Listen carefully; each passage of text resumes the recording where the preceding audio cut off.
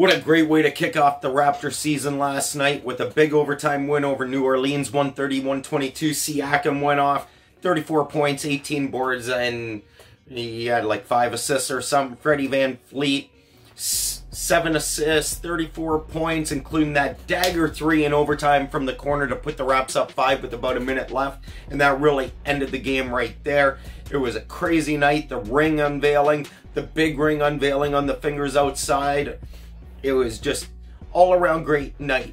Kyle Lowry, can't say enough about how much he hustles. Raps finished with like 7 steals or something on the night. I was there, so my stats aren't all together right now. I haven't really looked them up. Just excited to talk about that whole ceremony, the banner being unveiled. I wish they had done the whole raising ceremony, but it was still great. The crowd was phenomenal.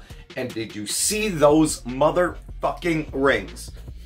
1.25 carat diamond on top of the Larry O.B. trophy. Largest diamond on any professional sports ring.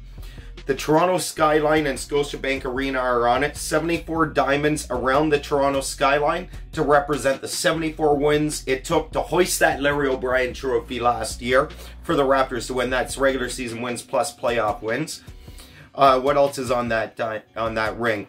Above Scotiabank Arena is 6 round diamonds to rep the 6, because we all know that's the nickname for Toronto up here, and Drake has pretty much made it globally known. 16 rubies and 16 jersey numbers of the players who were on the championship roster circle the ring. Inside of the ring, it features a ruby in the center of a maple leaf to rep Canada. Plus championship logo with playoff series records. On the one side of the ring, you got the individual player's name, and on the other side of the ring, their name and number, sorry. On the other side of the ring says World Champions 2019 above the Raps logo. So sweet. Total of 14 carats worth of diamonds, 650 total diamonds on the ring. Both are the most of any professional championship ring in any sport, doesn't matter where. It's the most diamonds and the most amount of carats on a ring. Drake and superfan Nav Badia, I'm so happy he got a ring.